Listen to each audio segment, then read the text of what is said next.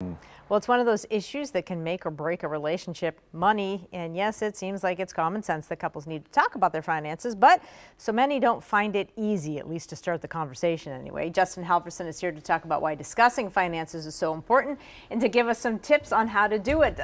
We know that money needs to be talked about, and so you have some ways that we can get into this. And I think one of the things that you talk about is just creating a plan that works for both of you guys, right? Absolutely.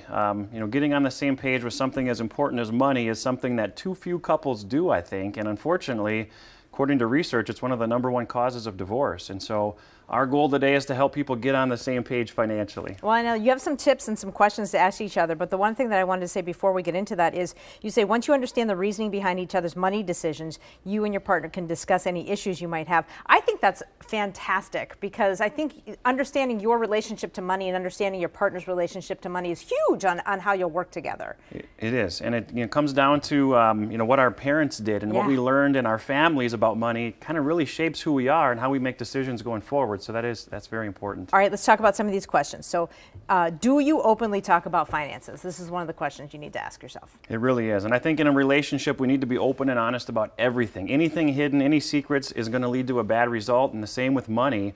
And so when you think about hidden bank accounts, credit cards that you don't tell your spouse about, debt that you brought into the relationship that you weren't open and honest about, just get it out in the open so you can deal with it and move on in the right direction. All right.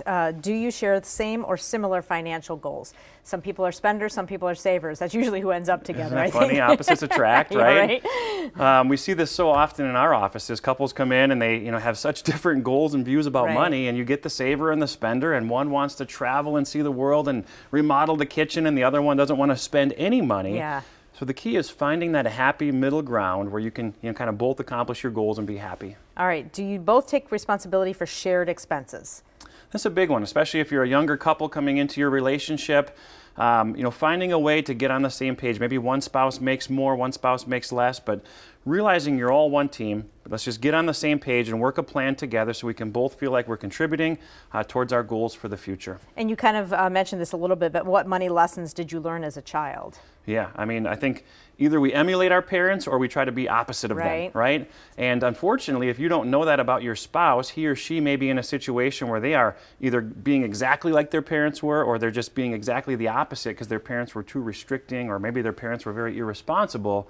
So if we can understand that about their history, we can understand who they are today and really help us together make better decisions moving forward. Real quickly, why do you need to discuss your credit score? Well, credit, I guess, really comes down to debt. Yep. And it's a big challenge with money is getting into debt, bringing debt into the relationship. Your credit score is a reflection of how you manage your debt.